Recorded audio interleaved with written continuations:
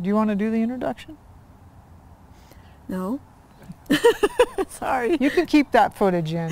Hey, this is Marjory Wildcraft, and today I'm very subdued, but I'm still here with my good friend Lynn Gillespie. I'm with the Grow Network. Lynn's with the Living Farm. And I had just come back from a week-long trip in Mexico where I had that experience. And I mean, I've never felt so out of control in my life. I mean, that stuff was coming out. Oh man. There was no stopping it. There was actually no warning.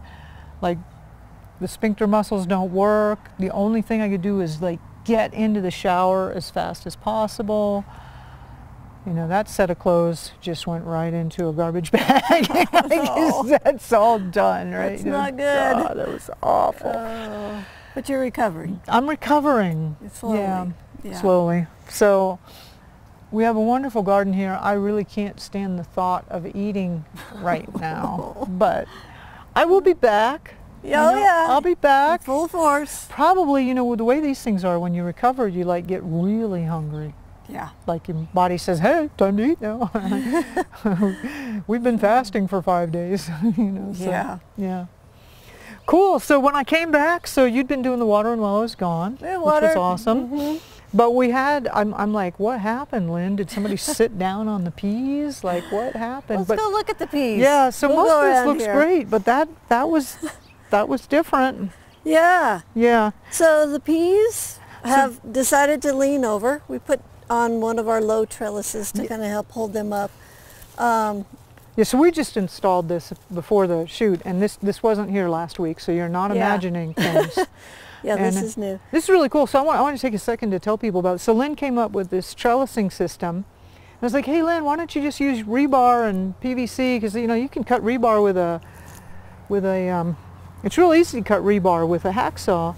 And Lynn was like, no, we made a requirement that this is something a woman could do with absolutely no tools. No tools, right. Wow. So this is called the Easy Trellis System. Mm-hmm. And these, actually, this is at the lowest setting, and then there's a middle setting, and then there's the really high setting. And so this whole back garden is going to be trellis this year. We're going to go in vertical, probably next week. Okay. And yeah, you can... Nowhere but up. The system is so easy, and the other beautiful thing about it is you could throw your frost blankets over the top of it, and so it's super simple to build, and the directions are on the Living Farm website. Oh, you head over to Lynn's website. Yeah. We'll see if we can get a link for you. But really, you can just go to Home Depot. These are all standard PVC parts, and they'll even cut the PVC for you. They'll cut it for you, which is the nice thing. If you smile. If you be nice, be nice. Be nice, yeah. So this is a new variety of pea to me, and I had the exact same problem laying over.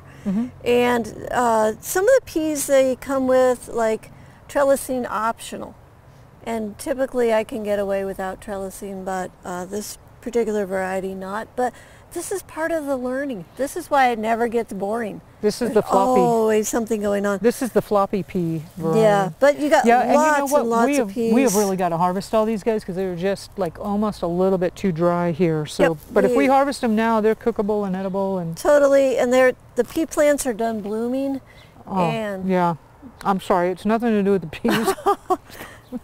Oh, I love them. They're great. No, they're delicious. You're just not ready to eat them. I'm just not ready to eat right now. But the peas, as the heat of the summer comes on, the peas are just going to turn brown, and they're going to go, I am sorry, but I am done. And then we're going to take those out. We're going to put in green beans. And they'll be a nice mulch for... We'll actually throw them in the compost pile, and we'll mulch with some grass clippings. It just keeps the garden a little cleaner. Because one of the high-performance garden characteristics is your garden is the envy of the neighborhood. And so I'd like to keep my gardens really, really clean, so when somebody comes over, they're like, ooh, we want that reaction. So she's into the aesthetics. This is with a last name like Wildcraft. I am not into the aesthetics, so that's why Lynn that's my job. That's why Lynn is doing this. Yeah. But there's also another conversation that if you don't leave a lot of debris in there, that you're not having habitat for insects and stuff. So, exactly. I like to keep it cleaned up. It's such a small garden; it's easy to clean. Well, we'll pretend we're Martha Stewart. There you go. There we go. We'll get our peas Our harvested. garden is perfect. Oh, of course. Until you get to this end. Until we get, yeah, right. So yeah, kale's doing great. Char's still producing. We got a couple of baby tomatoes. Woo! Oh my God, so there's number cute. 1. And we left tag in there so we know what it is. Oh, that's my favorite. So I get to eat it? If you want, you go for it. I can't handle a tomato right now. I'm going to leave it for you. And in a couple Let days, me it's feel still it. going to be there. You know, it's ripe. It's a little bit early. It's A ripe. little, it'll hold another day or 2. Yeah. So these are going to go up because we got them packed in so tight. So next week we're going to prune them. We're going to do a single stem system. Okay, got it. And so we're going to prune and pop them up, and the cucumbers go up, the winter squash goes up. This is our vertical garden back here, so that'll be great. Yeah. And then our poor cabbages. We biffed it on the cabbage, didn't we? We did biff it on the but cabbage. it's kind of cool. It looks like it kind of looks like my guts right now. Oh, that's why it's mimicking you. Yeah. So what happened here is we left them a little too long, and they're getting ready to bloom now. So they're coming up. They could make humongous seed heads here. So it happens once in a while. You know, they just don't. They bolt before you can get them picked. So that's okay. Okay. So you gave me a feeding schedule that apparently I have to pay attention to. It's easy. Down, over, done. Got it. Yes. Yeah. So yeah, well, it's true. I mean, you've got a very small amount of soil here, and we're pulling a lot out of this thing. There's so much food in this garden. So we have to keep feeding it. Yeah. Exactly. You're asking the plant to perform at super athlete level, so you have to feed it at that level. So. You know, I was on a radio show a couple of years ago, and this couple called in and they said, "Hey, Marjorie, we had a garden. We put the garden in, and for 2 years it produced like crazy." And then they said, and then it just petered out. And they said, "Do you think it was chemtrails?" And I said, "Well, let's talk about a few other options first." You know. And I said, "What were you feeding the garden? You know, were you replenishing compost or seaweed or whatever?" And they said, "You got to feed a garden?" And I'm like, "Yeah, okay, let's go back to that. You know, yeah, you got to. You know, we're taking minerals. We're taking away. We have to give. You have to replenish it. It's a circle." It was pretty eye-opening to them. So pretty fun. And that's one of the things we teach in the course is how to figure out how much, which plants, when. We have all that kind of mapped out, so it's pretty easy. Yeah. Now these cabbages are still salvage. There's big chunks of that I can ferment. You can get in there. Sauerkraut and make some kraut, make some kimchi. Oh. Put it away for later. That'd actually be good though to preserve, because we're going to try and have this thing produced through the winter. For the production we get here, I'm going to save through the winter. Yeah. So. Oh yeah. Then it's time to get some greens. You know, you can. I saute mine, and then put them in the freezer bag and freeze them about a quarter pound at a time. That's a really good idea. They're soft when you pull them out of the freezer, but they're delicious. Yeah. Yeah, and when you saute I'll start doing that because there's oil, way too much here. Yeah. Yeah, saute it in some oil, and then that oil helps keep it from getting weird in the freezer. So, okay. What's your favorite? Olive oil or? Avocado oil is my favorite. Oh, sweet. Now, do you do any garlic or that with it, or just leave it plain and throw that in later? I leave it plain because my family likes very mild tasting, but oh man, garlic would be great in there, or the garlic shoots would be great in there. Oh, yeah. Yeah, that would be really good. Okay. So then up here we have the squash plants. They're doing good. They're doing good, but I want to take... We got a little hole, but that's not Well, I think that's from... I think you got some hail a couple nights ago. This garden got pounded by 1.25 inches of rain in less than 30 minutes. It was. For us, that's like a crazy rain. Out at the farm, we barely got a sprinkle, and we're only 5 minutes away. Yeah, I slept through that. I was sick. I was like, let it rain. So what we want to do is we'll take this stuff out. Okay, so we're going to pull it out. Put it in the compost. Pull it out by the roots, or just... whatever you can get. Okay. Oh, the soil is warm. That feels good. Oh, that does feel good. Yeah, that's the sun warming the west side here. I'm not doing such a good job of getting the roots, but I don't think these guys are coming back. What this mulch will do is it's going to help hold in the moisture, because we have this sandy loam soil, and it tends to dry really quickly, which is why the 1.25 inches of rain did not hurt this garden at all. And we're going to come in here and we're going to remulch this because we don't want to weed, because my jar is not big enough.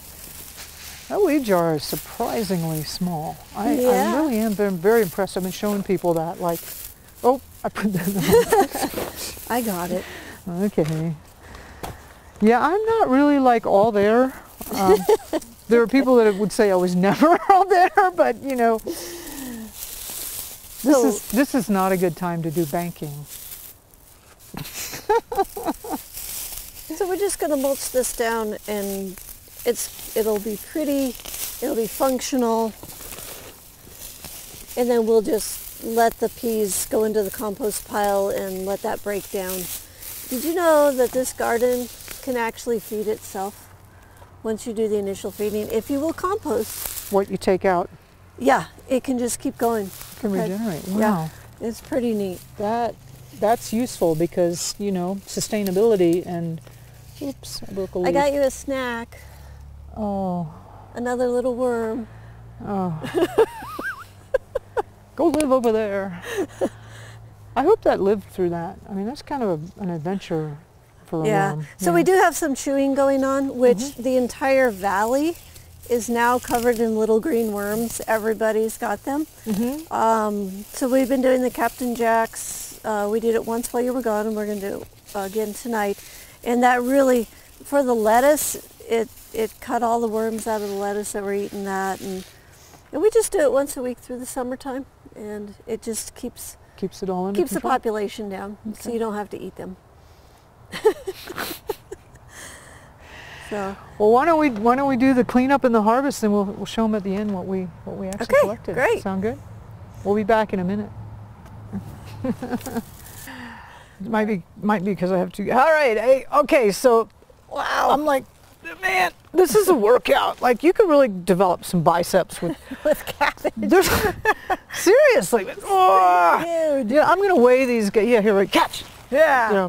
I'm going to weigh these guys and we'll put it in the records, but there's a lot of good, even if it did bolt, there's a lot here. Oh yeah, you can just go through there, clean that up. And you know, fermenting this stuff is so easy. It's so amazing. It's really easy. Yeah. And I had some fermented cabbage I kept in my storeroom in Texas for 4 years. Unrefrigerated, everything. It was mushy, but it was still edible. Yeah, and it's got all those great bacteria for your guts. Yeah, it's so amazing. you can store this food a long time. And so we got our peas. These are the things that we needed to harvest We tonight. did the pea rescue. Yeah. Yeah. Yeah. And then you can pick and choose what you want since you're back. You know, I'm gonna do the thing with some of the chard and kale, and I'll harvest and weigh it. But I'm gonna do that. You know, saute it and bag it and freeze it. I do about 1/4 pound at a time. Yeah, that sounds like a good amount. Which is like a bag full. Yeah. Good. Yeah. So we got one more thing you got to do tonight before we finish. All right. So it's time to thin the red cabbage. So here's our little, look at how cute our little babies are. These were from seed, if you remember, right? It was not that long ago. And so we've got to do the thing like choose which one. Right. You got to just grow up one. And see, look at this. This one is really clear. This one's big and strong. But this one's kind of off to these two are kind of off to the side and weak. So I'm going to do it. Do it, and then you can eat them. Oh yeah, that's right. They are greens. And saute them. Saute them. Why don't you toss that in with the peas? All right. Now this little grouping, it's a little harder to choose. Tom, are you able to get in on these guys? Okay, I think this one, even though it's a little crooked, is going to be better than, I don't know, what do you think, Lynn? How about that one? That is a beauty. Yeah. I really like its shape. This one's a little bigger, but it's kind of crooked, and I think. Yeah. But you can eat it. Yes, you when can you're eat ready. Crooked cabbage. They'll be sweet. These will be really sweet, tasty. There you go, guys. There you are. You did it. Good job. Sometimes that's hard to do. It really is. But you can eat this. Yes, So nothing's wasted. It's food. Yep. All right. All right. So we got the garden mulch. We got the peas out. We're looking good. Yep. We got some trimming done around it, and yeah. You're gonna be touring this. You need to have it looking good. I know. I'm gonna become the Martha Stewart. Lynn is totally upgrading me. I'm like the shabby gardener. As long as it all eats well. All right. Lynn's gonna improve my image. Anyway, this is Marjorie. We'll see you all next week on adventures in high performance gardening, and this is Lynn Gillespie with the Living Farm Cafe and the Living Farm. Yep, we got both. We got both. So we'll see you next week, and I'm probably going to be perkier. Yes, we'll take care of her. We'll get her perk back. See y'all later.